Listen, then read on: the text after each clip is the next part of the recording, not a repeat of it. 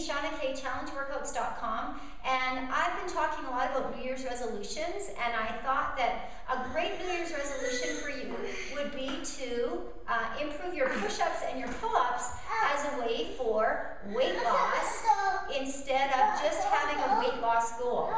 So I sent you an email with some tips, but I thought I'd send you a video with those tips in it. One way to drastically improve your push-up is to improve your core strength, and you can do that through the plank. The plank really improves core strength and shoulder stability, so I just want to go through some tips on how to do your plank properly and a modification for it. So, your plank, you want to have the shoulders directly over top of the elbows, and you want to drop those hips till you find that sweet spot where you feel your abs grab, okay? Common mistake is dropping the head and the bum comes up, or lifting the head and the hips drop. So you really want to try and get that plank-like position. I open up my palms to the ceiling, and that helps to keep the shoulder right over top of the elbow.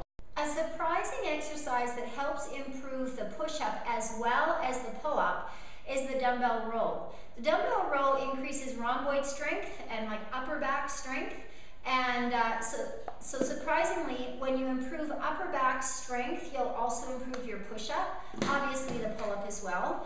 But I just want to go through the form on the pull-up, or on the dumbbell row. So you're going to get a dumbbell fairly heavy. I like to brace my knee on a bench, but you can also do it by bracing your hand or your elbow on your knee.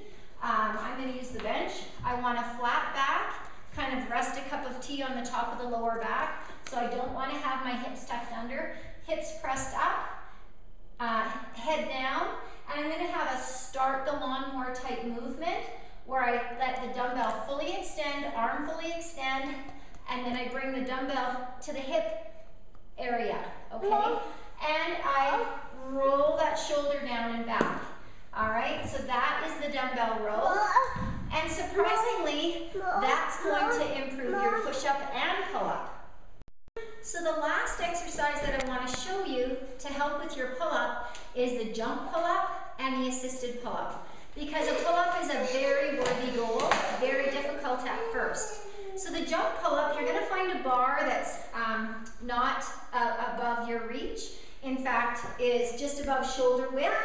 You're going to have a shoulder width grip, overhand grip, because the pull-up is an overhand grip. You're going to jump up, and you're going to do an eccentric contraction on the way down, or the slow lowering. It's actually the lowering that is the strength building phase. The second alternative is a totally assisted pull-up, where you're going to step on a box or a chair, get into that high pull-up position, and then do a slow descent so that you're working that eccentric contraction. Those are 3 exercises that you can do to help with your New Year's resolution of push-ups and pull-ups. And for more challenging workouts and challenge ideas, go to challengeworkouts.com/blog. See you on the other side.